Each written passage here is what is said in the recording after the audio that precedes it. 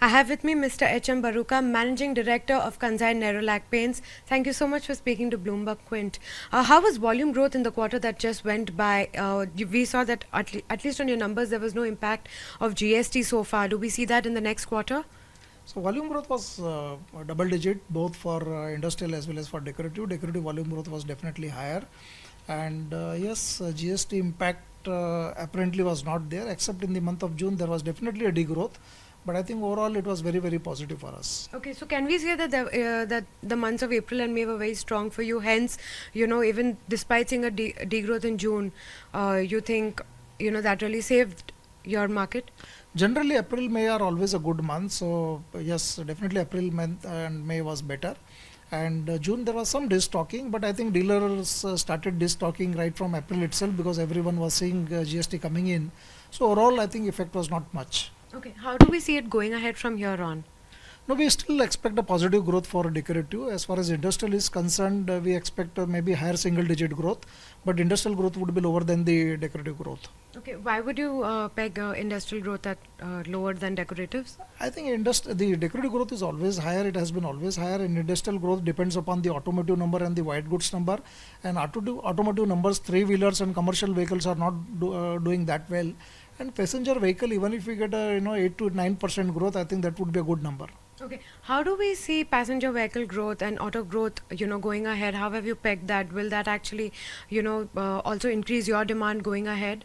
So we expect even auto number now to come good because we are seeing a good monsoon. So expectations are that the rural demand would be better, and driven by that, I think the auto number is expected also to be good. So we hope we should do well. But as I said, for us, decorative is more important because it contributes overall bigger pie, and the growth in decorative is far higher. So decorative is going to drive the demand. Okay, and we don't see any impact of GST on decorative segment as of now? I think it is already taken care of. Now, as I said, in the month of June, there was some destocking which had a negative impact. And my personal feeling is dealer community is ready, and I don't expect much impact. Transition has been smooth so far, more than what we had imagined. Okay. You took some price hikes in the month of May. Are you planning on taking any more price hikes, as you said that titanium dioxide prices have been up?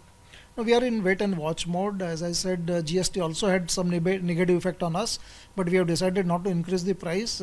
Fortunately for us, rupee depreciated by 1% or so.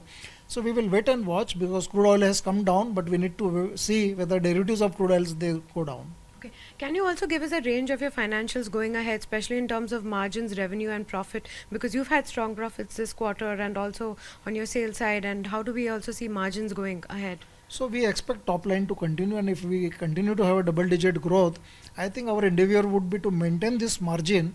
And of course, again, raw material prices are very fluctuating, so it all depends upon how the raw material price is going to behave. Okay. And can you also give us an idea about volume growth going ahead? How do we see it? And was it in double digits in the last quarter?